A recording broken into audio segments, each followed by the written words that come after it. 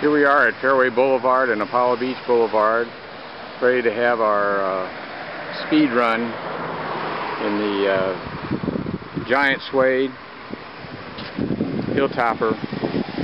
There's the Hilltopper hub in the front wheel. The battery's in the handlebar bag, and that's a 7-speed giant suede.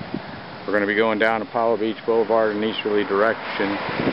You can see right behind that truck is a radar controlled speed sign.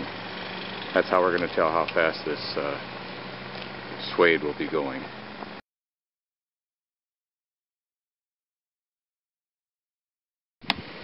Okay, here we go.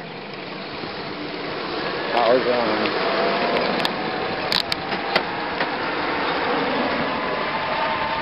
I don't see any reading on that sign yet. Your speed,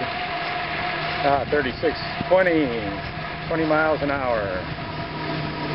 Alright, that's it from Michael Hickey and Apollo Beach Boulevard,